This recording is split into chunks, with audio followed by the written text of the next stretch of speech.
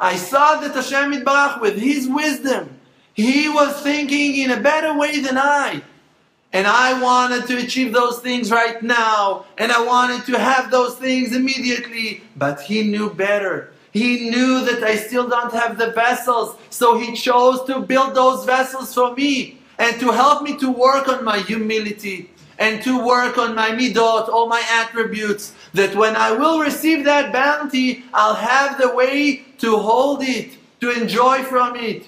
If now you're thirsty and a person will throw water on you, just gonna wash you, you won't be satisfied. You want to receive your water in an honorable way, in a cup, that you will be able to say a blessing on it. You cannot say bracha, bless Hashem Yitbarach, on water that are been thrown on your face. You cannot. It's humiliating, it's insulting, it's a shame. If now you need money and someone will throw money on you like that, it's a disgrace. You don't want to receive in that way. You want with honor. You want to have a bank account to put your money in the bank. You want to have a wallet or at least a pocket. You need the vessels to contain the bounty. And Hashem Yitbarach, He knows it.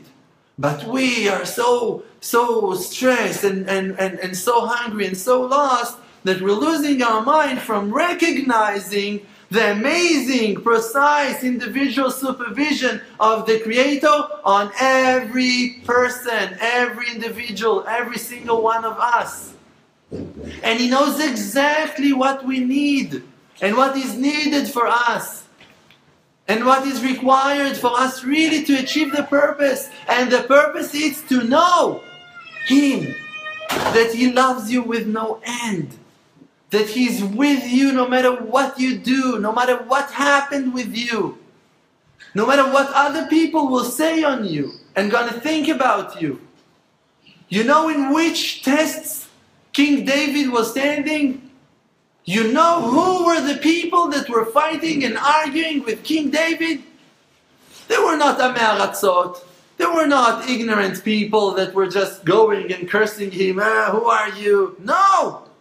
We're talking about the biggest leaders of that generation, on the chief rabbis, on people that were sitting in court. We're talking about the judges of our nation. The people that were arguing with Moshe Rabbeinu in the days of Korach, they were the heads of courts, they were the chief rabbis, the heads of the holy tribes. We're talking about hundreds of righteous people. Geniuses, wise people, talented, gifted, ones that got the permission from heaven to lead our nation in the desert and in the days of exile in Egypt. But still, they were in that moment been chosen by Hashem to test Moshe Rabbeinu and to test King David. And King David and Moshe Rabbeinu and the rest of the righteous people in every generation are facing those people that are surrounding them and trying to shake their stability and to contradict on their healthy and stable and right assumptions and way of thinking in a healthy way, and trying to sabotage and to destroy the connection of the poor souls that are desiring to come back to Hashem.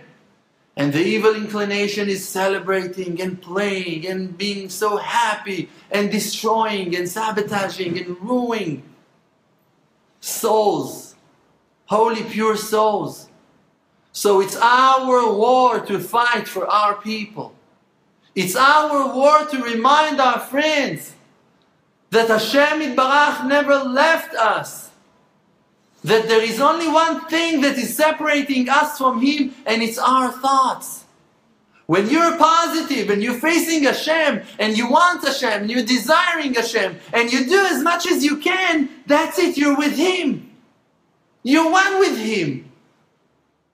It's just a temporary world that in this world, in this period of time, we have a mission. What's the mission? The mission is only not to forget the Creator. To remember that it's all Him. Never to fall in the trap of all of those coverings, of all of those husks.